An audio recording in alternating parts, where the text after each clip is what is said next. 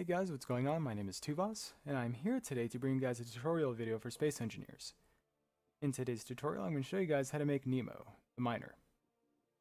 Nemo is a small mining ship that is both easy to make and very efficient at mining. Yes, he is a flying-based mining ship. Nemo's ability to fly makes traversing the land much easier, however, this is at the cost of fuel. You'll find yourself frequently flying back to base for a recharge. However, with that being said, bouncing between ore sites will be a lot faster thanks to Nemo's flying being coupled with an ore detector. You will easily be able to search for and identify valuable resources, such as uranium. Not only that, but since Nemo is a flying ship, well, it can go straight forward.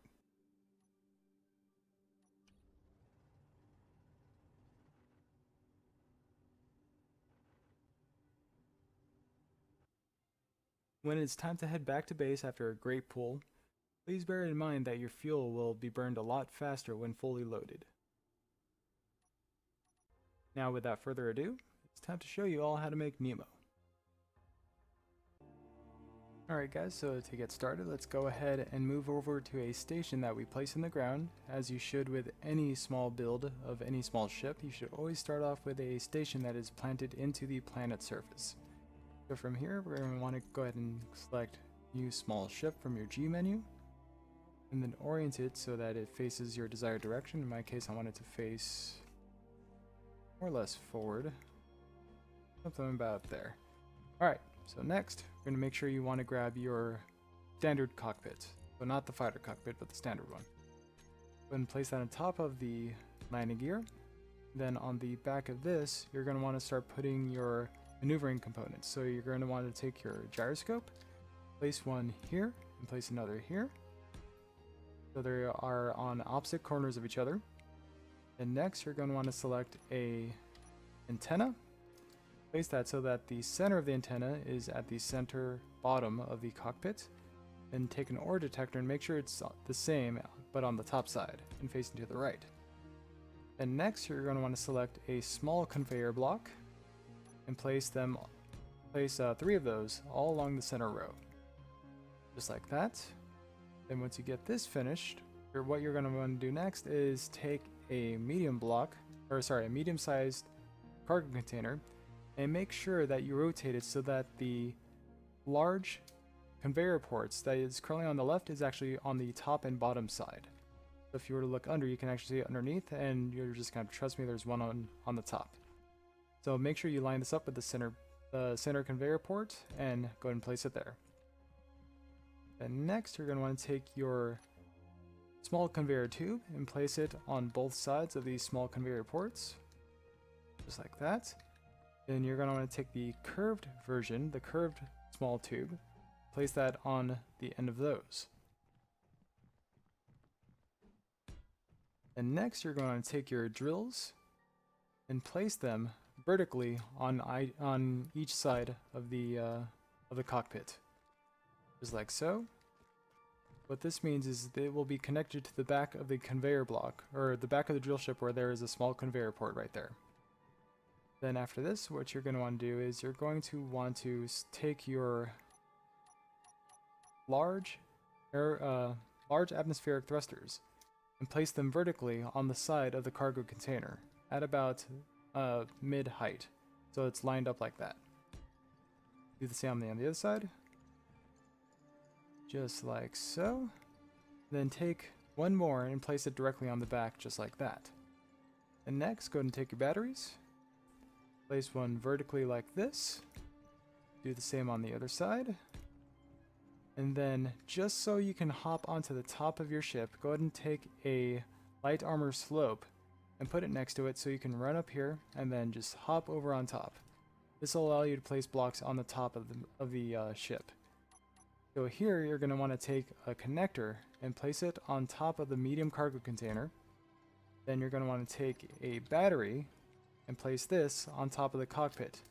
Now how you should orient this is so that you can still see the energy bars at the front of your ship. This way you can see how much energy is left without actually jumping into the cockpit, no matter if you're facing it from the front or the back.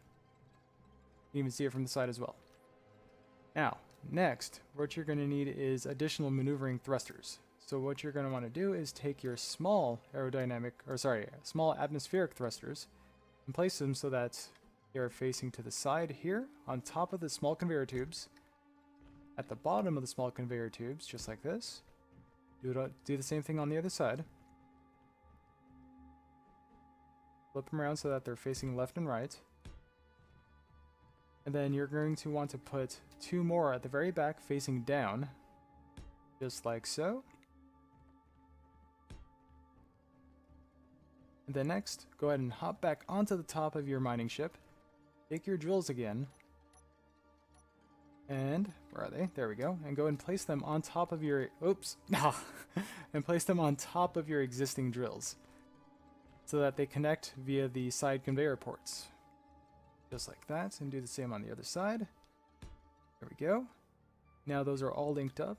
Then once you get those in place, go ahead and take your small atmospheric thrusters once more and place them so that they are vertically, so that they are pointed upwards on the backs of each drill.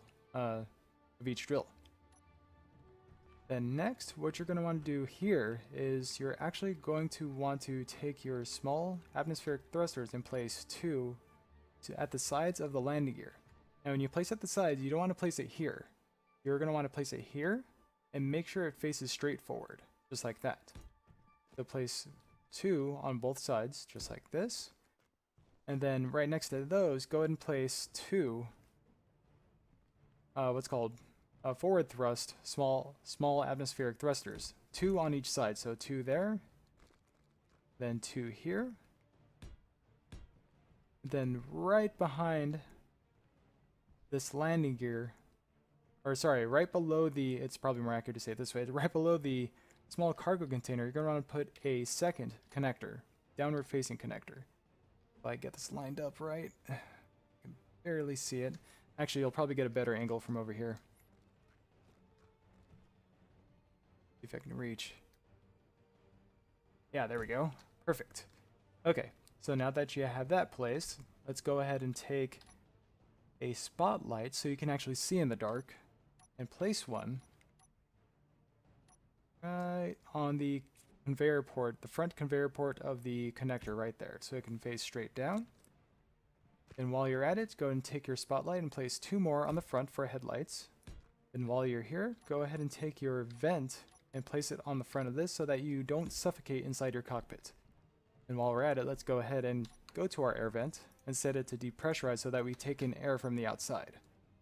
Now that we are inside our cockpit, we're going to do one more thing, and that is we're going to detach it, raise it up just a tiny bit, head back outside, then go ahead and remove this landing gear, and in its place, make sure you put another small atmospheric thruster facing forward, so this will be for reverse thrust.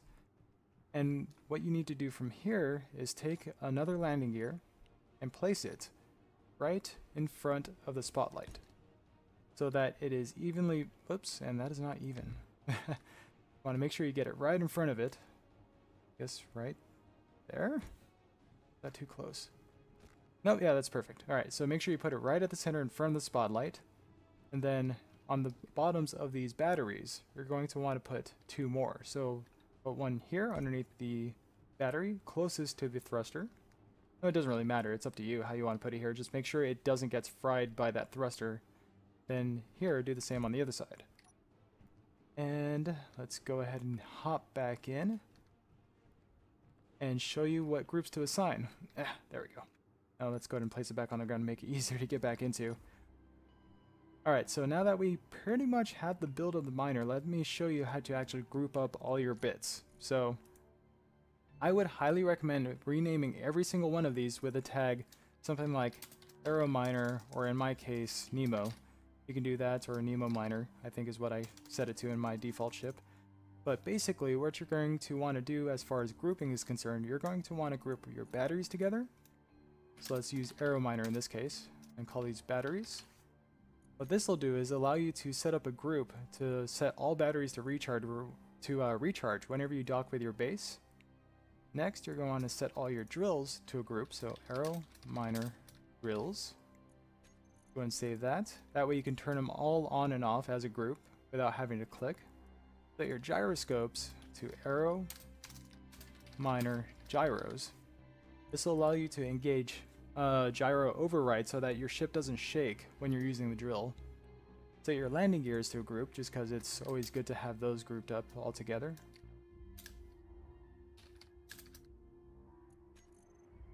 Next, you're going to want to select all your thrusters. Actually, let's start off here. Select all thrusters, including the large ones. And set this to arrow, minor, all thrusters. Save that. Did I do the connectors yet? Oh yeah, I did not do the connectors, so let's actually do that really quick. Arrow, minor, connectors. That is very useful as well for docking. And don't have to worry about the spotlights. Now, the next thing is up to you. I like to do this because it's a form of not really autopilot, but more like cruise control. It allows you to control how much fuel you use while you're in flight and still get you to your destination. So what you want to do here is go ahead and search for forward, and that will give you all your thrusters used for forward thrust, and go ahead and group these together called arrow, minor, forward, thrusters. Hit save. And that is pretty much all the groups you'll need for this setup. So after you set all those up, go ahead and hit G to assign your toolbar and go to groups. And then go to, actually no, first go to weapons and tools and right click on this so that this drops down to the first slot. Go to groups and grab the group of drills and set that here and set it to toggle block on and off. And then after that, go ahead and grab your gyros. Drag it here and set this to override controls on off. This is what will keep your drills from shaking. Then next, what you're going to want to do is grab all your thrusters, the arrow, minor, all thrusters. Bring that here and set that to on off. That's useful so that when you're docked, your thrusters don't go, don't try to dampen any motion when it's either on a ship or moving around. Or basically, so it doesn't try to keep itself from moving. Next, you're going to take your group of batteries, move that to number 5, and set that to recharge. This way, when you are docked with a ship, you can just hit 5 and it'll start recharging your ship when you decide to leave it. Then next, what you're going to want to put in 6 and 7 is your arrow, minor, forward thrusters. This is what will allow you to essentially do cruise control like I was saying earlier.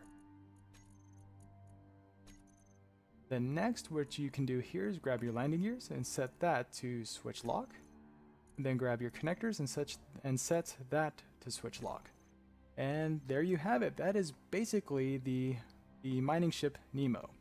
So if you guys don't know what I'm talking about as far as cruise control, so imagine yourself flying forward, right? While you're flying forward at just a couple meters a second, so I'm going to lightly tap W to get myself going. While I'm doing that, I'm going to hit number 6. Now I can stop pressing W. And I will always be moving forward because as long as there's forward thrust, the dampeners on the front will not engage until I stop moving forward. But with thrust override. So if I hit number 7 to stop thrust override, I now stop completely. So if I were to speed up again and hit 6, I now engage thrust override for forward momentum, and now I can turn whatever direction I want, and I'll keep on going in a forward direction. Now, of course, if you spin all the way around, you're going to have to come to a stop before you can start moving forward again. But at least this way, it will automatically be taken care of for you. But it's best to probably get yourself going first and then hit number 6 and then let it do the rest. And if you want to climb upward, just keep hitting 6 to slowly increase your override so that you will be able to keep an eye on your current speed, and if it starts dropping, that's when you want to increase the override. Now when you start seeing an increase and you want to conserve fuel, that's when you should start decreasing the override so that you have as close to, basically you don't want any acceleration or deceleration in your current speed to conserve your fuel as much as possible. So anyways guys, that is pretty much the tutorial. I hope you enjoyed it, and thank you for watching. Thank you guys for watching. If you liked this video, go ahead and leave a like. If you really liked it and would like to see more of this kind of stuff, go ahead and hit that subscribe button. On the top right, you'll see my playlist of tutorial videos for Besiege, which is a creative style physics game. And on the bottom right, you can find my gameplay playlist for Elite Dangerous, which is technically a spaceflight sim, but it's really a kind of, if you needed to make money and had a really cool spaceship with lasers, what do you do? Kind of game.